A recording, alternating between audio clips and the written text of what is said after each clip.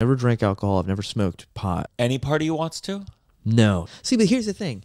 If you don't have belief, then of course none of this makes sense. I believe God told me not to eat pork.